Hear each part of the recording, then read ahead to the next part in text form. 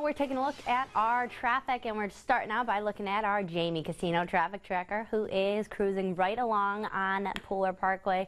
As you can see, he's not having any trouble out there at this time. Let's go right over to our maps, because on Chatham Parkway now we're seeing some increased traffic due to back to school as well as construction going on in that area. So you might want to try to use Highway 80 as an alternate route to avoid Chatham Parkway, because like I said, that traffic is starting to pick up at this time.